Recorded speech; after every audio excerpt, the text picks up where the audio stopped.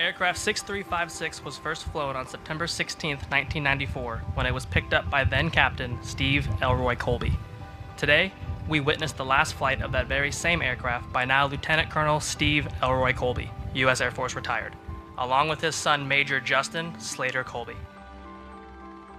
As a maintainer, we have a unique relationship with all of our aircraft. We pour our blood, sweat, and tears into these airframes. We love our aircraft. We willingly put that blood, sweat, and tears into everything we do to make sure it's safe and ready to do any mission required. It's just an extreme honor to be able to fly the last G here at Moody. It's kind of the turning of the tide, a new era for combat rescue as we move into the HH-60 Whiskey. 356 is a veteran of Iraq, Afghanistan, counterterrorism operations in the Horn of Africa, countless search and rescue operations in the United States and around the world. I can't tell you how many people 356 has rescued. And unlike an F-15C, there's not enough space on the side of this aircraft to paint green feet for every time she successfully accomplished her mission and brought someone home. So today we send aircraft 356 on to her next mission, to retire in George W. Bush Air Park here at Moody.